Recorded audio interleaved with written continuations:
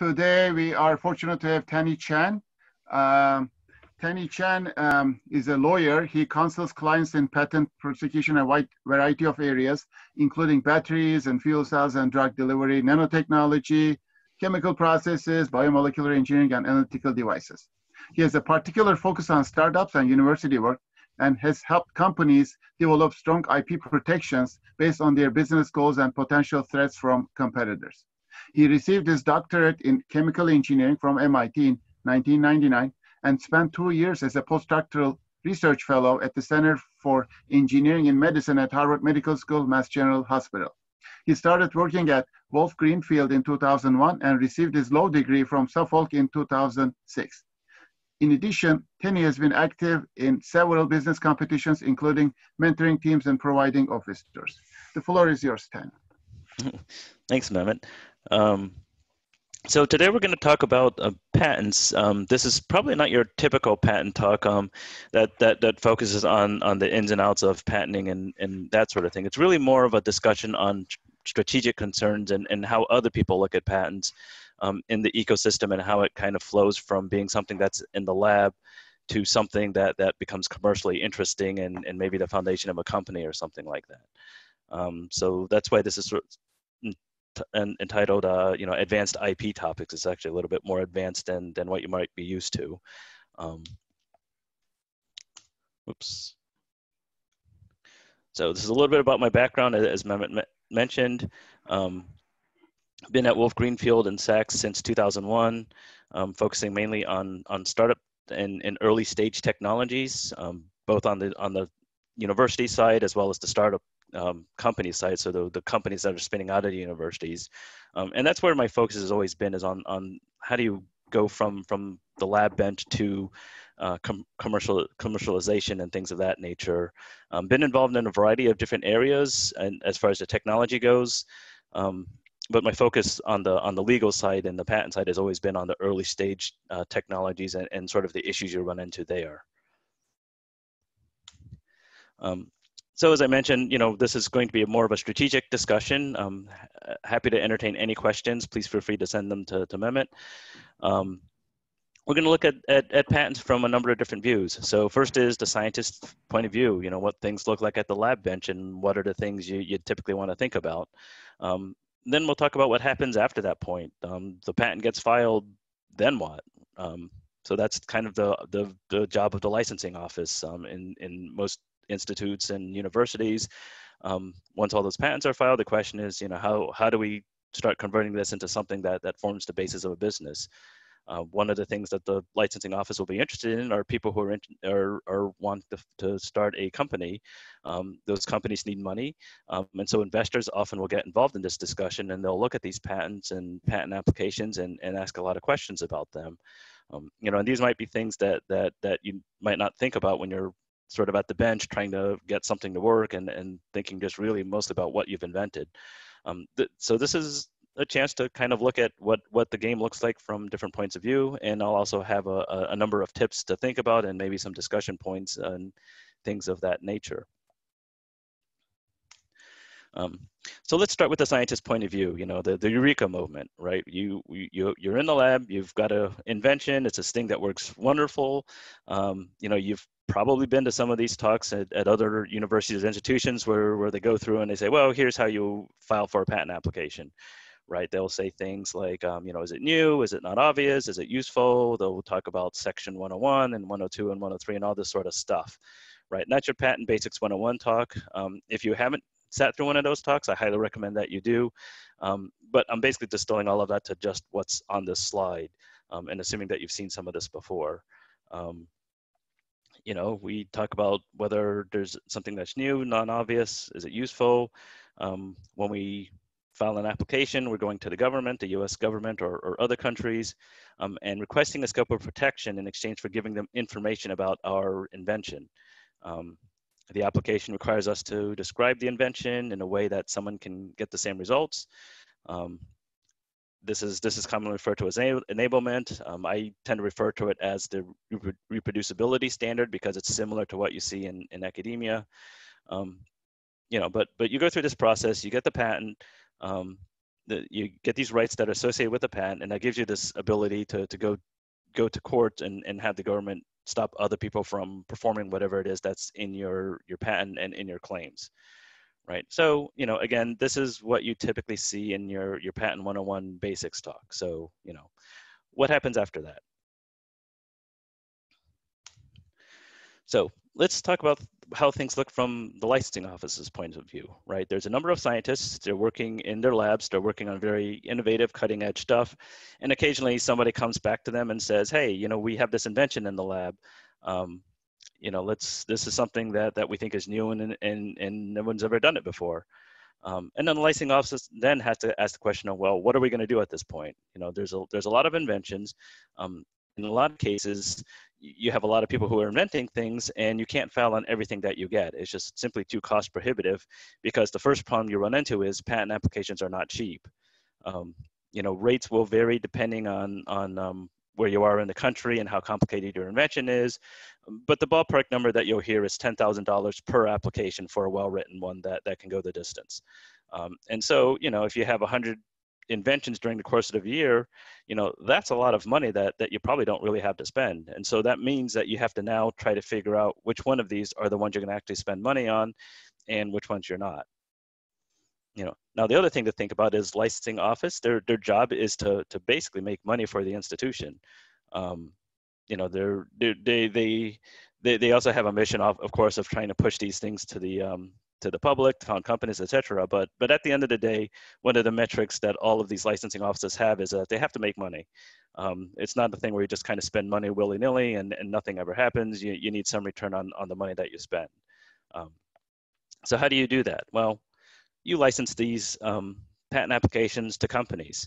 That's kind of the first problem, is that you first have to find a company. If you talk to large companies, they're very big, they're very bureaucratic, they're often very reluctant to spend money on these technologies which are coming out of universities because they're early stage and haven't been proven. And so you might end up in a conversation that takes 3 years of back and forth before they're willing to give you money, and at the end of that they might decide, you know what, it's just not that interesting, or it's too risky for us. So large companies, may not be the best source of revenue for you. You could also go to a startup. You could either found your own startup, or maybe there's a small company out there that's been around for a few years and doing something similar. Hey, that's great. They're small, they're nimble, they like to see new technologies. They're always looking for that competitive edge, and maybe the thing you have in the lab is the thing that gives them that edge, and they really, really want it. The other problem is, of course, as a startup company, they probably don't have a product, and they probably don't have much in the way of money. So you can negotiate all you want from them. There's only so much money you're going to be able to get from them, because they just don't have a lot of money to begin with. So now you can see the source of the problem is, like, there's not a lot of great sources for revenue for these sort of things. And the secret is that a lot of these licensing offices end up operating at a loss. Out of all the cases that they get, they might get 100. They might get 100 of these invention disclosures in. They might file on, say, 20 of them, but even those 20 that they file on and they spend the money for may not get licensed. Even if it does get licensed, even if it does go to a company and it goes to a startup company or it goes to a larger company, not all the technologies succeed. Sometimes they fail because it was too early, or there's just too much uncertainty. Sometimes they fail because a different technology comes along that's cheaper, faster, and better, and basically replaces it. And so there's no guarantee that just because you have your patent application filed, that it's going to become a money winner. Another problem you have is that where do you get the money from? Well, if you put the money up front, so you basically say, here's this technology that we're going to license to you. We want a lot of money up front, because we want to cover our losses. We don't know if you're going to be around in a couple of years. Well, the problem is that's a lot of money you have to spend initially, and the licensee has to find that money somewhere, and they might not be too willing to do it if the price tag is too high. So if you go to them with a really big price tag, you might discourage them, and they might not want to to get the license from you. Well, okay, if you say that and you want to take the long view, we can say, well, instead of doing that, let's put most of the costs on the back end. So we'll give them some runway, we'll let them develop their product, start getting some sales, and then we'll sort of ask our money at that point, and then they'll have the money to pay for it because they're selling the product.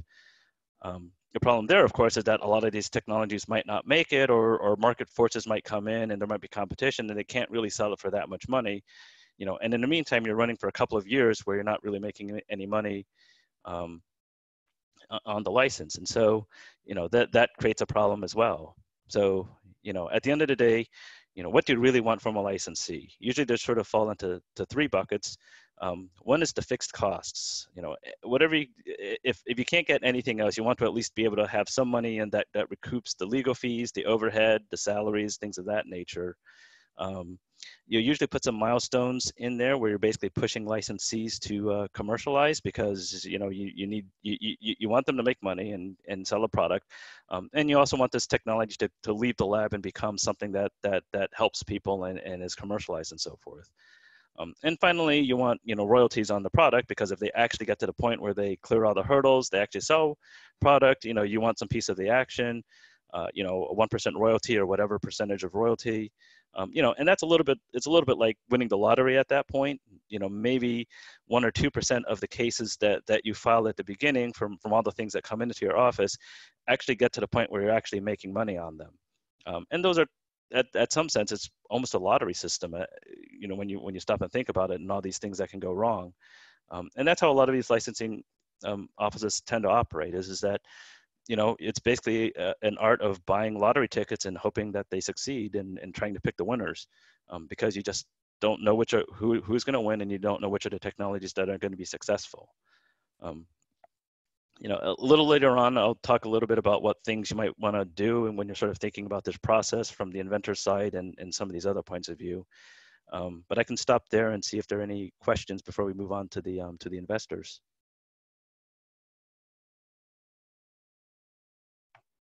I don't see any questions. Please go ahead. Okay. So the investor's point of view, these are the people who are basically interested in investing money in companies that are going to license this technology from the, licensing office. And the first thing I often tell people is that if you ever actually try to read a patent application, it's basically an incomprehensible legal document, right? There's a Supreme Court case from about 100 years ago, which basically said patents are the most complicated legal documents that are out there, because they require not only an immense amount of legal knowledge, they also require an immense amount of scientific or engineering knowledge, and it's those things that have to fit together that form these patents. And so you read these patents, and it's got all this legal mumbo jumbo in there, right? It's got Marcuse groups and embodiments and all this sort of stuff. And so the question is, why do investors actually even care about this? Well, they don't want to read these patents because they need some bedtime reading. There's a practical thing that they're looking for, and what they're looking for is, does this patent allow me to stop competitors from doing anything? This goes right back to the basic fundamental function of a patent, which is the right to exclude others, to keep other people from doing things. And so they're going to ask questions like, how do I know that if I give you this money, that this aligns with your business strategy, and it's going to stop people from coming into this market space? It's going to stop people from knocking off this product that we're going to develop. Is it going to, if people design around what we're trying to sell, do we have a way to stop them with these documents? And that's what they're looking for. They're looking at patents as a way to protect an investment. And that's really the only thing they care about, and the only reason they ever read these patents and stuff like that. So when they're looking into whether I should license it from a company or from a university or something like that, they'll do what's called due diligence, which is basically stress test the patents, because they're trying to figure out, is this document going to protect my money and my investment? Is it going to create space so that I can have this company develop a product? And so the things that they look for are, they don't care about how much money you spent on the patent. What they want to do is they want to make sure that it can go the distance. And so they'll look at things like, is this a well-written patent application, or is this something that was written at the last minute? And therefore could introduce a lot of risk to my investment, because as something that was written at the last minute, or a cover sheet application or something like that, it might not be able to stop competitors from coming into the space.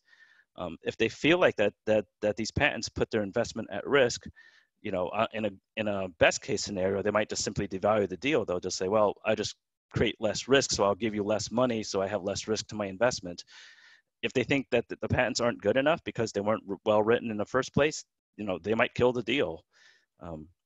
So one of the things I do in my job is sometimes I represent investors when they're doing these due diligence projects. So we'll be looking at a patent application that was filed by another university, and the investor will be asking me, what do you think about this filing, and how reliable is it, and is it going to protect the things I needed to protect? And I've answered in some instances, yeah, this is not great. Here's all these flaws, and here's all the ways that it could go wrong. And I've seen deals get killed just solely on that basis. The investor just felt like there's too much risk, and they just didn't want to put money in a company where they didn't know that the company would survive if they got into a legal fight. So that's again something that you might not necessarily think about when you're at the lab, coming up with a new invention or something like that. That this is where it could end up. Let's see. I can stop there if there are any questions, or I can move on to some tips about. Some questions are coming in. Okay. One question is, what do you think is the most efficient way of finding out whether your product idea is new? It's a good question. How do you figure out something is new? Well, what I always tell people to start with is just start with Google. There's the Google website, which everybody knows, how to use, and it's got the basic search tools. There's a sister site called Google Patents. If you can't find it, just type patents into Google and it pops it up. It's run by Google, but it basically searches only the patent databases, and it has a couple of other nice searching tools and stuff like that. It's one way to find out whether, both Google and Google Patents are one way just to find out like who else is out there doing something similar. Usually when you talk to a university, licensing office or something like that, they'll ask you those kind of questions. They'll ask, who else do you know that's in this field? Have you done any searching? Do you know if just like scientific publications of competitors and things like that? The reason that they're asking that is because those documents often become the keywords for them to start doing searching. So if they know that there's another professor doing something similar, they can use that professor and that university name into a Google Patents type of database or something like that, and see what they've been doing on the legal side to see if how new this invention really is. So there's some things like that the licensing offices can do, where they rely on the inventors coming to them and asking them, what do you know already about this field, that would allow us to conclude that this is something we'd want to go forward with. Okay. What is the main difference of provisional patent application and a full patent application in terms of protection of invention? Yeah, another good question, because legally the answer is there isn't a difference. When you go to the point where you're in litigation, sort of at the end of the day, when push comes to shove, the legal standards by which you evaluate a provisional application and the standard that you evaluate a normal application are exactly the same. And so when a court is looking at a provisional application and saying, does this do the things that it needs to do? They don't care about the fact that it's a provisional. They're looking to see, was it written in a way that explains the invention? So if you remember back on this slide, they're looking for all the stuff and seeing if this stuff was described in the application. Does it clearly describe the scope of the invention, fulfill the written description requirements, enablement, etc.?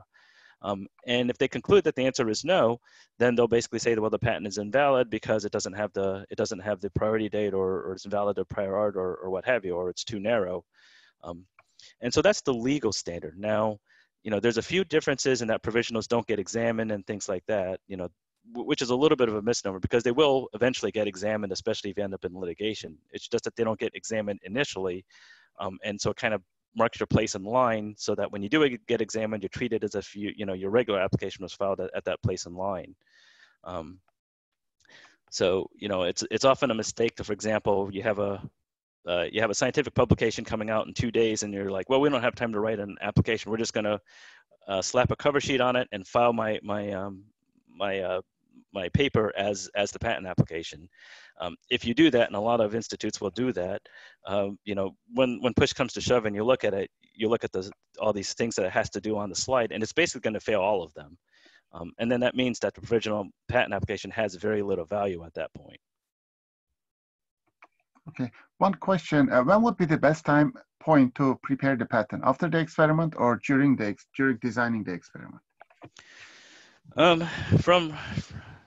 As a practical matter, probably at least when the experiments are mostly done.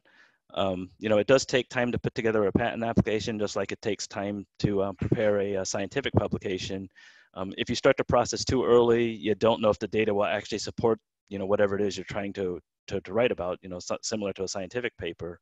So if you start too early, you end up with a bit of a wish list and not enough details and not enough of a discussion on how you can do it. So if you look at the slide on the screen here where it says someone else can get the same results, right? If you don't know what the results are because you've never done the experiments, you can't meet this test of writing it in a way that someone else can get the same results. So those are the things that typically, you'd have a new invention and then you'd decide that you probably need a little bit more scientific data first before you can go forward. It's a similar question. I don't know if you answered. Do you need a proof of concept in the patent? It's not a specific requirement. You need to have some level of plausibility. So when people talk about fully describing the invention or the written description, that's basically what they're talking about. Is that, is this written in a way that people can understand what you're doing? The proof of concept is sometimes another way of saying that. There's enough detail there that somebody gets the sense of what you're doing, and maybe coupled with some data that shows that what you think will work will actually work in practice. It might not necessarily be as comprehensive as you find in a scientific paper, but there's enough there that people believe what you say, in your application because you've described it in a way that somebody can repeat it. How long does it normally take to get a patent? The normal process is a couple of years, and it's a little bit like getting a scientific paper approved in that there's a examiner instead of a reviewer, and you go back and forth with them a couple of times. It can be 2, 3, or 4 times, and that typically occurs over a couple of years. And there's a number of other legal wrinkles, but that's the typical things, like 2 to 4 years. That seems like a long time, and there are mechanisms that if you're in a rush to get it issued faster, you can. You basically have to pay extra money, and they put you at the head of the line at the patent office. But that extra fee to get to the head of the line is a couple of $1,000s, and so it's something that most institutes won't do unless there's some pressing need of why they have to get to the head of the line first. I have a question. I don't get it, but maybe you understand. What if not all the inventors are not on the same page about commercialization of an invention? Yeah. That can be difficult. I mean, it's basically a question of, what are we going to do with the patent and what are we going to do with these ideas? Especially in the university context, I've had cases where we've run into that issue where people think it can be different things.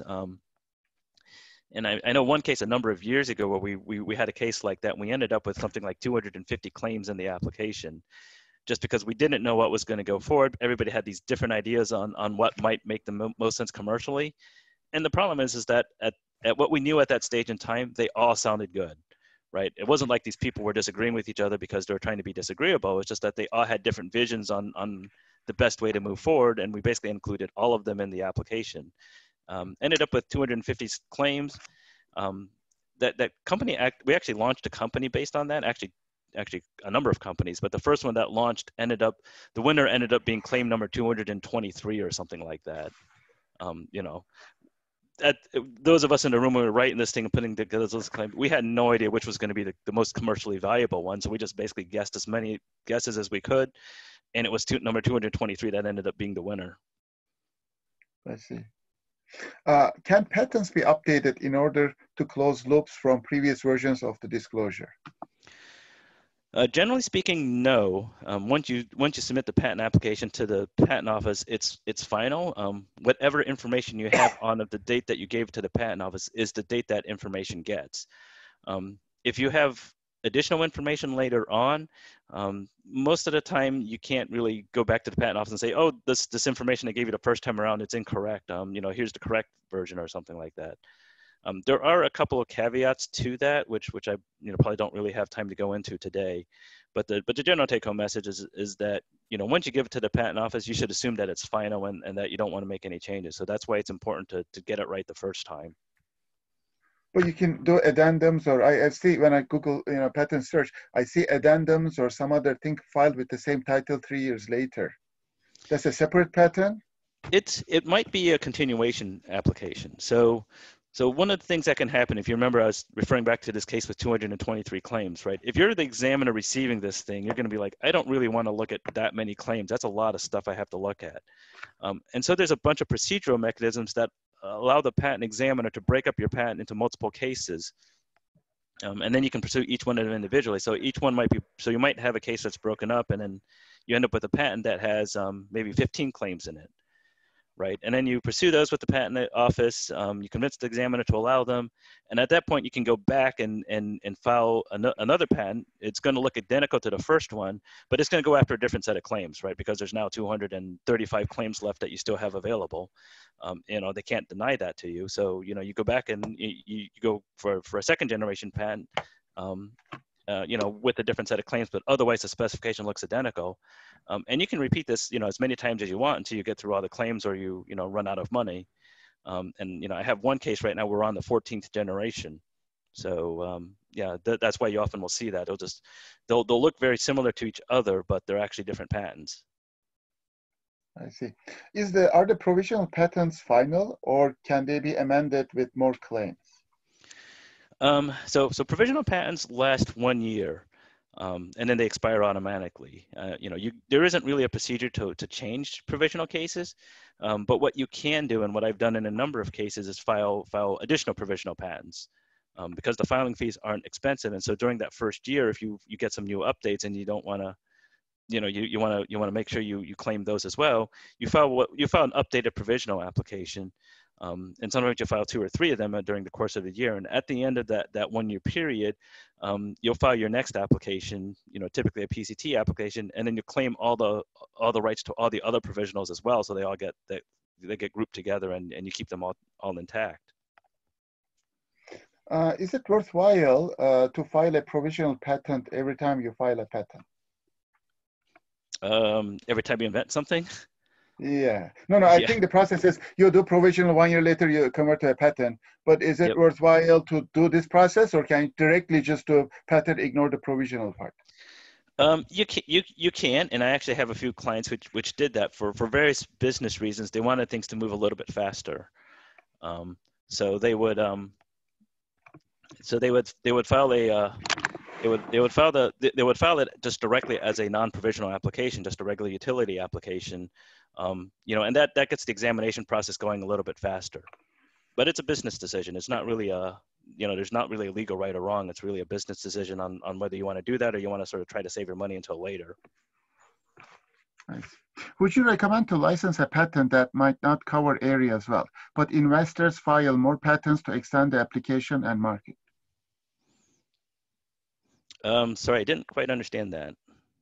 I think the patent, okay, let me repeat again. Would you recommend to license a patent that might not cover area as well, but investors file more patents to extend the application and then try again? Yeah, so I think the question is that if you're an investor and you're interested in licensing a patent and it doesn't cover everything you need it to cover, does it make sense or not? It's so hard both to answer. Sides, from an investor point and from a inventor point. Yeah, from the investor point of view, it really comes down to that question of business risk. It's like, well, if you invest money in the company and in these patents and stuff like that, is it something where at some point I'm going to get my money back and hopefully make a profit out of it because there's a company that's founded and it's doing the right things, and it's going to go forward, and I think that this is a wise investment to make in this company, in this business. I have seen cases where the patents weren't that great, but the founding team was really, really strong. They had a great business model. They had protection in some areas, even though it wasn't perfect, and it's a bet, right? There's some risk there, but it was a bet that they were willing to take, and it proved to be relatively successful. I've seen other ones where people just look at that bet and they're like, yeah, I'm not taking that because it's too risky for me. And that's really how they look at it. They don't really look at it as what exactly the scope of protection is. They really boil it down into, is this risk something I can handle? Can you file a patent after presenting it in a scientific meeting? Generally speaking, no.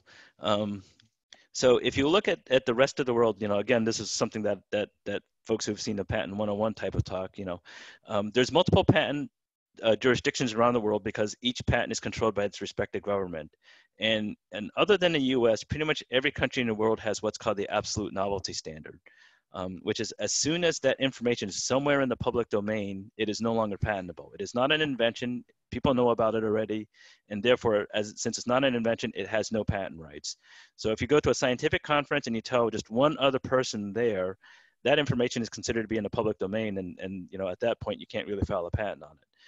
The US a number of years ago adopted a pretty similar rule. There's a little bit of a grace period. But a number of years ago when they passed this rule, they changed it from the old standard of a 1-year grace period, which was really nice. When I counsel my clients, I tell people if you only care about the US market and you don't care about any other market, then you can rely on this grace period. But in this day where everything's multinational and global, almost nobody has ever said we don't care about European markets, we don't care about China, we don't care about Japan, right? And then I was like, well, if that's the case, then you have to use the standard that's the most strict, which is that you assume that as soon as you disclose this information, you run into trouble because you can't file patents on it, and you have to make steps and have policies that keep you from getting into those problems. See, can you request a different examiner? It sounds as if the person reviewing your application at the patent office is more dangerous than any study panel. That's a good question. I've only successfully done this once, and it's something that's very difficult to do, is to get a new examiner. Now, what you can do and what the normal process is that you can you can appeal, which is basically go to a higher level within the patent office. And there's this appeals process that can involve you have a stubborn examiner, but it costs a lot of money, and a lot of people don't like to do that. But that is the process by which you can try to overturn an examiner, is to go up the food chain. Having said that, there are some mechanisms available that I said is used sparingly by which you can get an examiner change, but it really depends on the facts and circumstances and what kind of rejections the examiner is making. The ones that are the most successful are the ones where you can clearly show the examiner is doing things that just don't make any logical sense from a legal point of view. If it's a scientific question about, well, document A teaches something and the examiner said, and you say, well, no, the examiner, is wrong. It doesn't teach that thing. That's a scientific question. That's very difficult to overturn an examiner on. You end up having to work up the appeal chain instead. Okay. What does the investors like to see? The full PCT, provisional, or granted application? Depends on the investor. The ones who have been, doing this for a long time understand the patent application process. So they typically will just ask for whatever the latest round of documents is, and then they'll have their patent attorneys basically dig up the entire file history and read it, and kind of read it and figure out, what are the problems that we should be aware of. So all they really want from you is just some sort of, some guidance on where to start looking, and then they'll have the patent and their patent lawyers kind of do the rest of it. So when I'm on the other side, and I'm sort of, representing the university or something like that, basically my philosophy is to hold nothing back, because if you try to hold anything back, if they have smart patent lawyers on the other side, they'll still get all that information anyway. So all you really end up doing is just creating a lot of friction where you don't need it, and they're going to get the information one way or the other. So you might as well just give it to them and be as transparent as possible. Okay. What if the patent is in conflict with the publication of results in a scientific journals? How do you deal with this? That's a tough one, because if you end up in a situation where you're in litigation about that almost invariably will get used against you. It's like, well, you're saying, you're saying A on this side and B on the other side, and A and B are in conflict with each other. Please explain that, right? Hopefully you have a good answer to that question. Sometimes it's a situation where A is broader than B, and they're not actually in conflict with each other. It's just that you chose different priorities when you wrote these two documents, and you can explain that, and it's pretty straightforward. If it is scientifically a problem, and there's a couple of court cases where that's actually happened, is that a patent was invalidated because the scientific paper that the inventors published subsequently to that showed that patent couldn't have worked. And so that was basically irrefutable scientific evidence that the patent itself was invalid and should have never been filed, and that was grounds to invalidate the patent. Okay. Can we withdraw the provisional patent before 1 year to prevent being publicized? If we have a process that should be a trade secret, how can we protect it with patenting? Yeah. So provisional applications, you can't withdraw them, but on the other hand, they don't ever get published within that 1 year period that they're in pending. So if you file a provisional application and then you decide you didn't want to file it in the first place and you do absolutely nothing else, at the 1 year date, the provisional automatically expires. Now, what can happen is that at the end of that 1 year date, you say, hey, we want to keep going. So you file your next application, like a PCT application. And at that point, when the PCT application publishes, not only did the application itself publish, they publish all the legal documents that are related to that application, which includes the provisionals. And that's at the point where the provisionals see the light of day. That typically occurs 18 months after you file the provisional, right? So the provisional expires at 12 months, so you have to do something for that next 6 months to keep it going, and that's typically the PCT application. So at that point, yeah, your provisionals become public. But if you decide you don't want that to happen, and I've had this a number of times, you just simply just ignore it. You wait for the provisional to expire, and then because it's expired and nothing claims priority to it, it never publishes and it stays confidential. Okay. In regards to the trade secret question, I've had a few similar situations where we weren't sure if we wanted to protect it by patents or trade secret, right? So we filed a provisional application, and that basically bought us an extra year of time to figure out which way we wanted to go. At the end of that 1 year date, if you wanted to protect it by the patent route, you just simply file a PCT application and you go forward that way. If you decide you want to go the trade secret route, you do nothing, you let the provisionals expire. There's no publication, and therefore it's still protectable as a trade secret. So that's kind of one way to sort of just, buy a little bit of time to figure out which way you want to go. Once you get past the publication date, though, you're pretty much done because all of that information is now available to the public, and then it's no longer, trade secret. So you do have to have a decision, but at least it gives you an extra year to make up your mind. Okay. One advantage of provisional patent might be first to file and give us time to complete the experiments and file more comprehensive patents. Do you see any disadvantage in provisional patent? Yeah, it's the same issue in that the provisionals, I've certainly done that a number of times, but you still have to have enough information in the provisional application that you meet these various requirements as I have on the slide here.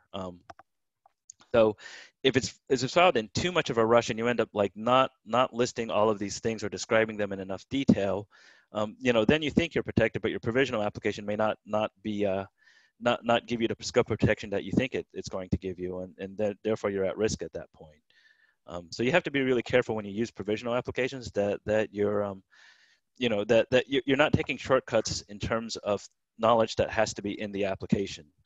That's something you really don't have a lot of flexibility on, and what you really have flexibility on are more like formatting issues or things of that nature.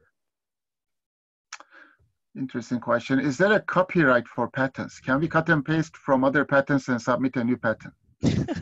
That's a good question. The answer is no. They're government documents, and the U.S. government doesn't get copyrights in official government documents. So that information is typically not copyrighted. In theory, you can copy and paste things out of other patent applications and put them in yours.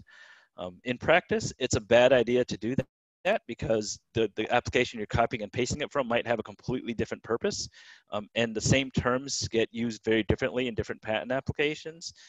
So one extreme example for that is, for example, is the word plasma, right? In some sense, plasma might be referring to blood plasma. In another sense, it might be refers to ionized gas. And if you're copying it from the wrong application and they were using plasma to mean ionized gas, and you're using it in the context of blood transfusions, right? You're copying stuff that really doesn't belong in your application, and that can make a huge mess. So yeah, in theory, you can do it. In practice, it's not wise to do that. What is the criteria that modifies the cost of a patent? So I would say there's sort of two basic things that go into it, sort of two orthogonal dimensions. So number one is the complexity of the technology. When we talk about how you describe the invention, you can have some very, very simple invention. So you have something that's basically a new and improved doorstop, right? Or you can have something very complicated, CRISPR technology. It's going to take a lot more time and cost a lot more money to describe how the CRISPR technology works than it is going to explain how a doorstop works. So if you're dealing with an invention that involves CRISPR technology, you're going to expect a lot more money that you would need to spend in order to do that sort of thing. The other dimension is in a sense like how much is it worth to you? There's patent lawyers around the country. They come in different experiences and billing rates and things of that nature. And some people don't want to spend a lot of money on patent applications, and other people want to spend a lot of money on patent applications. And patent lawyers, just like everything else in our economy, are affected by the laws of supply and demand. So some people they want to spend as little money as possible, and they're willing to have a cheap patent lawyer write their patent applications. And other people, want high quality work, and then they'll hire an expensive patent lawyer to write their applications. And that will affect the cost at the end of the day. And in my experience, those are kind of the two biggest variables when it comes down to how much patent applications cost. The market rate, at least in the Boston area, is usually around $10,000 to $15,000, but that's just the median number, and it's not hard to find, a $5,000 patent application and a $20,000 patent application just in the Boston area. The rest of the country, I'm sure, follows the same sort of laws of supply and demand. Okay. If a patent is filed in USA, how easy people out of USA can copy it and file it out of USA? Can we protect it? So that has to do with the whole thing about the patent cooperation treaty. So in theory, you only get protection for the countries in which you've applied for that patent for. Typically, you file it first in the U.S. as a provisional application and what have you. After a year, you typically go file a PCT application where you have an option to pursue your patent in other jurisdictions around the world. That typically lasts another year and a half on top of the provisional, so 2.5 years or 30 months total. And at that point, you have to decide which countries you want protection in. And so people like most popular countries are the US, Europe, China, and Japan. If you want protection in those countries, you have to apply for rights in those countries with that patent application within that 30-month time frame. And then you pursue the application in each of their patent offices. And hopefully they allow you to, they issue a patent in those jurisdictions. So let's say you do that, you have your technology and you file it and you give it to the Chinese patent office, the Japanese one, the European one, and the US one, and they all issue patents on it. Well, great, now you're protected in those countries. But somebody can make the invention in India and sell it in India, and then you would have no way of stopping them because patents are only as good as the country that issued them in the first place. And, the US and China have no jurisdiction inside India. So that can be a pretty big decision as to where you want to get protection for. There's 150 plus countries around the world, and if you wanted to file patents in every single one of those countries, it would be horrendously expensive. So you have to learn to pick your battles and figure out which jurisdictions are most interesting commercially. Okay. If you want to commercialize a biomedical product, FDA has multiple layers and it may take longer, etc. If you want to file a biomaterial-based medical application patent, would the time scale of getting the patent change, or does it depend on how crowded the area is? As far as the patent office itself is concerned, the timeline is exactly the same. They don't really make a distinction about these things. They get the inventions in. Certainly it's a biotech case or it's a pharmaceutical compound or what have you, right? They treat them all the same way. The patent office doesn't really make a distinction. Now, what makes the distinction is the FDA and their approval process. And then there's a mechanism that allows you to get some time back on the clock for time spent in regulatory approval. So FDA, Department of Agriculture, and a couple of other ones. And most other countries around the world have a similar system. So, there are ways to get some of the time back on the clock if you have to spend time getting your invention for your technology based on the invention through the FDA as well. That's a complicated discussion. I could easily spend an hour talking about patent term extension and things of that nature. But in general, yeah, there is an extension mechanism that is available for FDA approval. Well, that's all the questions I have for now. Maybe you can continue. Okay, a lot of good questions. I'm glad to see that everyone's really engaged in these topics. So the next part of the talk was really just some tips to think about, and remember, these are tips. They're not like, you have to do it this way, and every situation is going to be different. And that's why, you typically want to get legal advice on stuff like this. But here's a couple of tips to think about.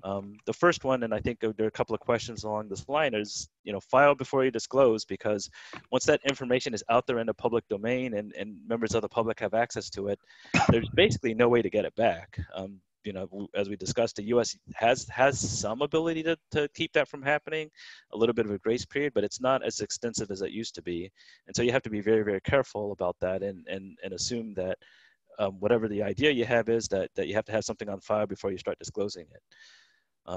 Another thing to think about that's important is from my point of view, and you've seen about investors and how licensing offices look at this, these are business tools. These are not things that are intended to be put on a resume and you just simply count how many patents you have on your resume and things of that nature. They're very expensive. There's a lot of complications here on the legal side of things, and that's because they're meant to be business and commercial tools and help propel technologies out of the lab and into the commercialization arena.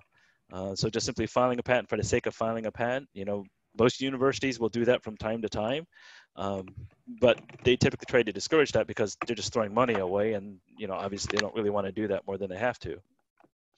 Another thing to do is just get involved in these business discussions. If you're listening to this seminar, I assume it's something that you have some interest in, and how these things work when people talk about patents and that sort of thing. These are things that they're looking at. Ask the question: how will this invention actually help someone make money? Is it gonna help cure people of some disease, and therefore they'd be willing to spend money on that? Is this going to be a new product that people would want to buy as consumers? What have you? Sometimes there's a number of different opportunities, but it's important to just think about not just how does this work and how do we get a scientific paper, but how are we going to help people and how are we going to make money on this? One of the things that a lot of scientists have trouble with initially is that they focus too much on the thing they actually invented, and they don't think about, well, how could I get around it, or how could I do this thing I invented in a somewhat different way? Can I use different reagents instead of the reagents I used to run this experiment? If I used, for example, hydrochloric acid to change the pH, well, somebody who wants to do it slightly differently might use nitric acid or might use sulfuric acid. So those are the kind of questions that are worth thinking about, even on the scientific side, because that might help identify new areas of research for you. But on the business side, these are the questions that investors and licensing offices are interested in, because they want to understand, what people will do once they learn about this technology. Similarly with workarounds, potential applications and markets. One other thing is that if you can identify your technology as being more of a platform technology, so that it's this basic idea, but it could be commercialized and exploited in a number of different ways, licensing offices and investors really like that, because they see it as multiple shots on goal. Right? If you have this technology and it could be used, for example, it could be used in the dental industry, and it could be used in repairing cars, and it could be used to make home appliances. Well, that's 3 different markets that you have the ability to sell this patent, and that means you have 3 times as many opportunities, and hopefully one of them will succeed. If you only have a niche thing, and I actually had a phone call this morning with a person who's basically just looking at having this invention and selling it to one Fortune 500 company that's out there. And I'm like, if they say no, what are you going to do then, right? You literally have one customer. And if they say no, you're done, right? It's like, is that really the business model that you want? And they're like, well, maybe we should think about other people who might want to buy this technology that we invented, right? So, that's the kind of thing that makes it much more attractive and interesting to people who want to commercialize and help this technology move forward. One thing I always say in these kind of talks is, if you don't remember anything else I've said, just remember that you have to file the patent application before you disclose anything. So I can stop there. I think I saw a few more questions. Yeah, there's a couple of things related came in. Is mentioning the IP in a pitch competition means you're disclosing it? Generally speaking, yes. If you're describing your technology in a pitch competition, then that means people know what you're doing, right? And that's giving away the invention. Oftentimes, because you can't really go to, if you go to a pitch competition and say, yeah, we invented this thing and we're not going to tell you what it is, of course, you're probably not going to win the pitch competition. So yeah, you have to be really careful, and you have one of two choices. One is that you file before you go to the pitch competition, and I've certainly done that on a number of occasions where you file something just so you've got that date before the presentation occurs. And the other is during the pitch competition, you say as little as possible about the actual how it works. In reality, in most pitch competitions, you don't really want to bore the audience with the details of how A reacts to B reacts to C kind of stuff. Really, it's more like, what is the vision that this is? So I have this technology. It's going to cure cancer. It's based on this protein in general. And here's all the wonderful things that'll do, right? You don't actually explain what the modifications to the protein were, because those are the details that nobody wants to listen to in a minute and a half pitch that you're giving. So sometimes you can avoid the issues that way by just saying it at a very high level and getting people excited about what the market opportunity is, and kind of skipping through the science. I have an idea. Imagine you're a small company. You invented something and started, and a big company wants to make your patent like illegal. So who watches whether you presented something and your patent is illegal? Is there a committee, or would the opposing big company is going to check whether the patent is illegal? How does that work? Yeah, it's basically a form of patent litigation. And it's not illegal, it's actually invalidated is the actual term. And so, if you have a patent that issued, there's a number of different court mechanisms that a company can file to try to have a court declare that the patent is invalid.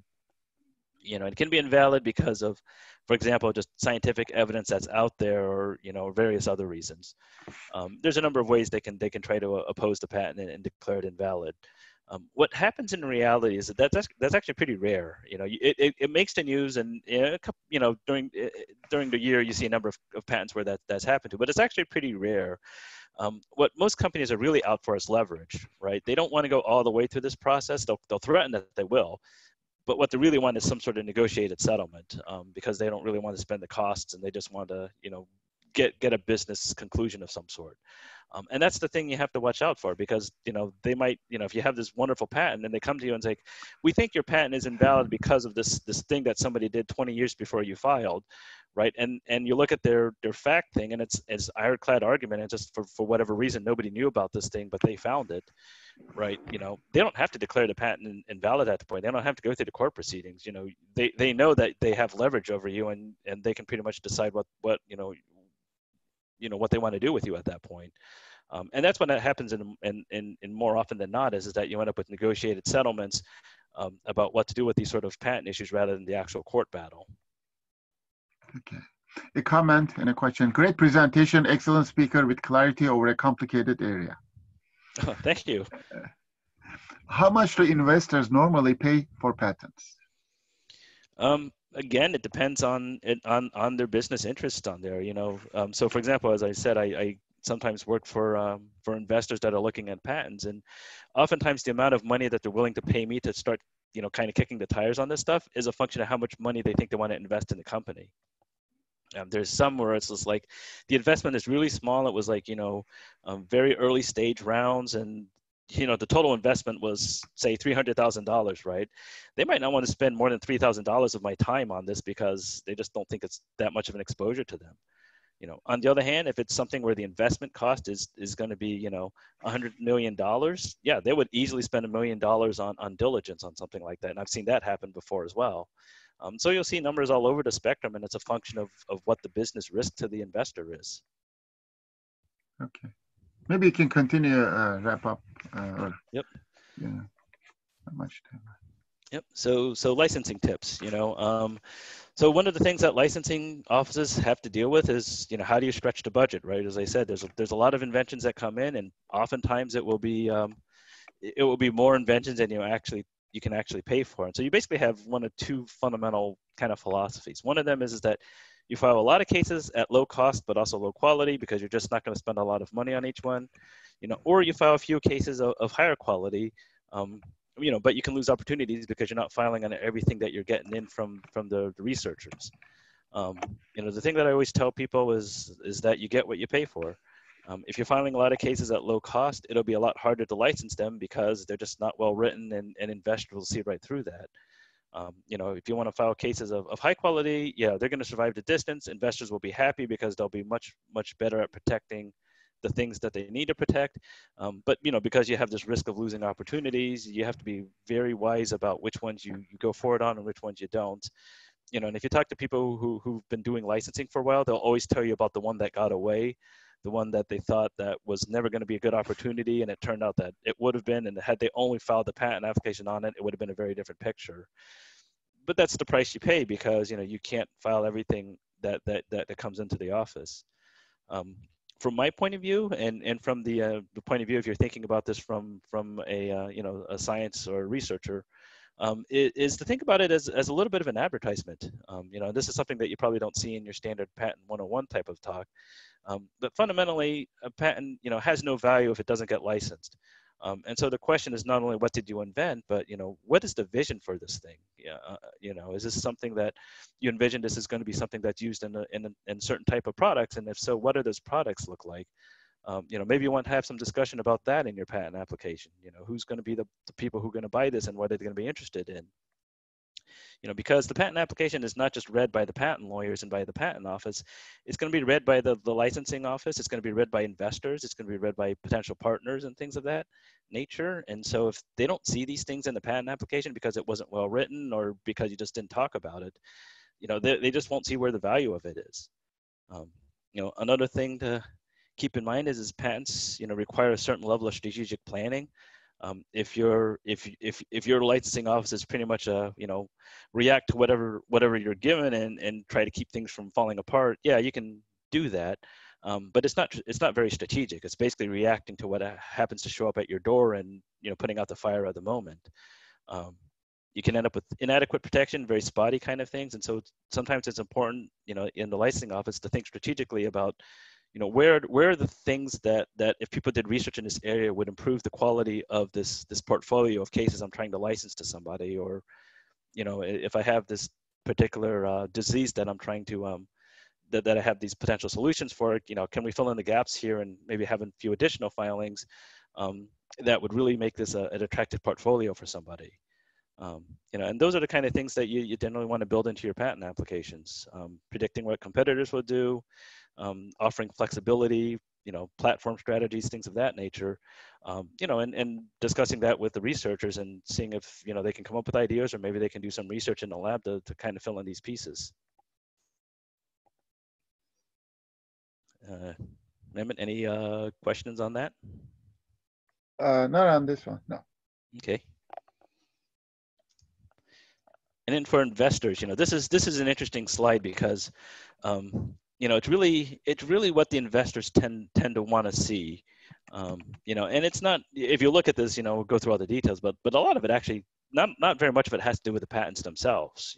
As I said, the investors look at patents as kind of a way to protect their investment, but that's not the thing that they focus on. I like to think patents are the most important thing in the business, but I know that's not actually true. From the investor point of view, what they're really interested in is what the founding team or the scientist and whatever, how do they look at the world and how do they look at the business going forward? And that's the thing that they first look at, and then they look at, well, is that actually reflected by the patents and with the IP? So they're looking at things like, does the discussion in the patents match what they have in the pitch deck, or what the licensing office has told me they think the commercialization potential for this thing is? Are the IP lawyers actually, involved in all of this and trying to write patents and claims in a way that protects the business strategy? Or are they just kind of being brought in at the last moment? They just kind of do what they're told and they have no strategic sort of operation, and they're just trying to keep everything running. Do the people who actually are thinking about commercialization, do they know the difference between patentability and freedom to operate? Again, that's something that you'd typically talk about in a patents 101 course. But it's something, if you're confusing those kind of issues, it signals that you don't understand the business very well. And that's kind of a major turnoff for an investor. Do the people who are trying to start this company, do they know who the competitors are, and what are they up to? Is this something where these competitors are in a very similar area and they're going to have their own patents that are going to create problems, or is it just something that they're doing something similar, but their technology is just significantly inferior to ours, and therefore they're not much of a risk? Are these sort of ideas, these technologies, roadblocks, etc., are these things that are built into their patent strategy and into their filings? And finally, are there multiple opportunities for success? Whether it's different types of claims, is it a platform technology? Is it something that if one route to commercialization might fail, are there other alternatives we can use and still get to commercialization a different way using a different technology or a different market or something like that? And those are the kind of things when they read through patents, these are things they really care about. They don't really care as much about the details of, how the enzyme works or which acid you use or something like that.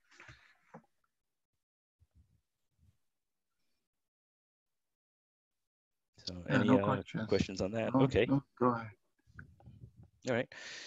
Well, just conclude, with some of the takeaways. And, one of the things I wanted to emphasize on today's talk is that patents really are business tools, and they're about protecting investments and creating barriers of entry for competitors. And they're an integral part of a business strategy. And whether you're an investor or you're a licensing office or a scientist, these are things that you think about when you look at the patents, and how they're actually used and how they're negotiated and how they become the foundation for companies. It's creating these barriers to entry. Patents have many technical and legal requirements, which I've pretty much glossed over today. Again, make sure you patent before you disclose anything publicly. There's a lot of different people who are going to be reading these patents and saying, is this something I want to put money in and start a business, or is this something that I want to license from a university because this will help my business grow? And those are the things that determine whether patents are successful or not successful. Finally, I just want to mention, of course, that these slides aren't legal advice. For whatever your particular situation is, you should contact an IP lawyer, and get really good advice, just in someone who understands not only the scientific details of how it works, but they also understand the legal, the law and how these things work legally, and as well as the business climate and how do you use these things to further your business. Happy to take any questions. I think the next slide here just has my contact info in there, but happy to take any questions now, or if you want to email me, I'm happy to respond. So I think, thank you very much, Tony. I think for the interest of time, maybe we can have other people email you. This has generated so much interest, and I'm personally very thankful, and I'm hoping that we can have you give more of these very enlightening talks shortly. So thank you very, very much. Mehmet, other comments? No, it's an excellent talk. Excellent talk. I had one final question before I let you. Excellent talk. So many questions. What areas World Patent Office protection bring? Does it cover the entire world, or you have to apply country by country? That's the final question I have. Yep. Country by country.